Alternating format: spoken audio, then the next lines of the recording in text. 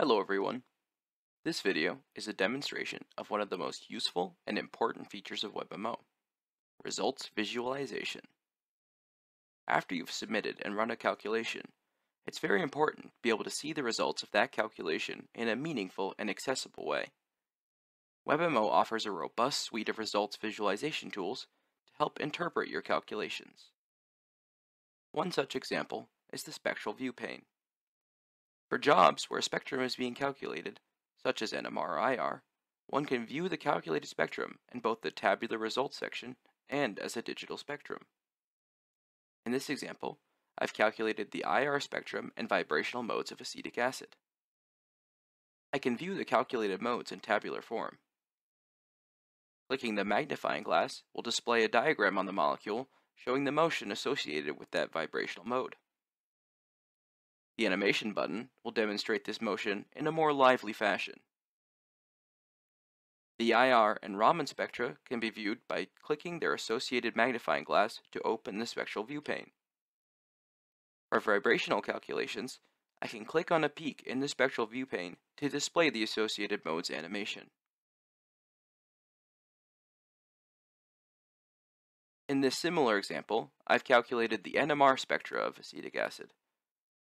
Similar to IR, I can view the calculated shifts numerically, and I can view the spectrum by selecting the associated magnifying glass.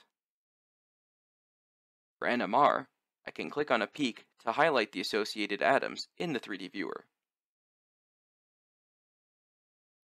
Another example is the Orbital and Surface viewer. Here, I've calculated the molecular orbitals of acetic acid. In the molecular orbital results section, I can see the individual orbitals, as well as aggregate molecular features. Similarly to the spectral viewer, the results are tabulated, but can also be pulled up visually. For example, I can view the electrostatic potential by clicking the associated magnifying glass, which will bring me to the 3D editor with the surface loaded in. The default view is an isosurface with color coding. However, one can also use a slice pane to scan through the molecule in a two-dimensional planar heat map. For the coordinate scan job, the results section includes the coordinate steps and their calculated energies.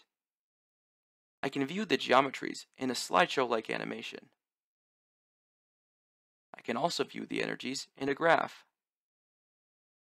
Clicking on a point will pull up the associated geometry in the 3D viewer. These are just a few of the visualization options offered in WebMO. For a complete list and tutorials, check out the Visualizing Results section of the Help Manual. Thanks for watching, and be sure to check out the other videos on our channel.